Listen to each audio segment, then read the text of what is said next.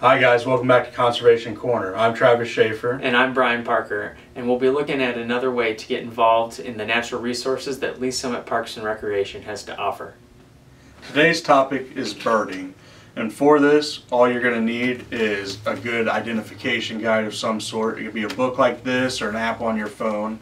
Another thing that does come in handy is a pair of binoculars, but it's not really a necessity whenever it comes to birding.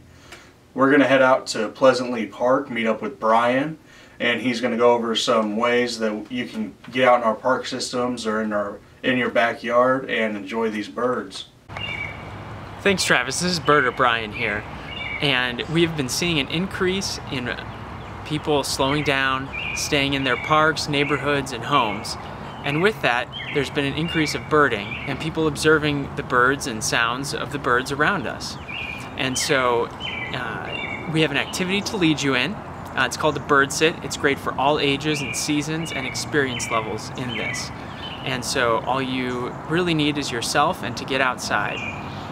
If you want, you can bring some bins and a field guide to help get a larger and more in-depth knowledge of the birds that you are encountering. And hopefully we can up our mindfulness and decrease stress and anxiety along the way.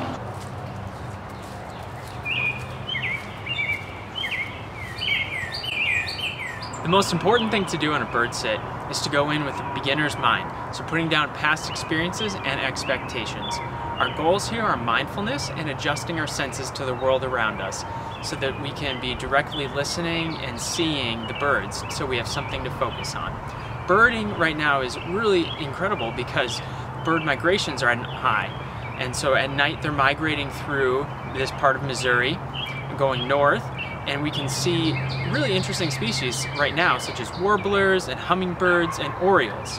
So we're going to go for about 10 minutes, stay longer if you would like, but just try to really observe your surroundings and turn off your electronics.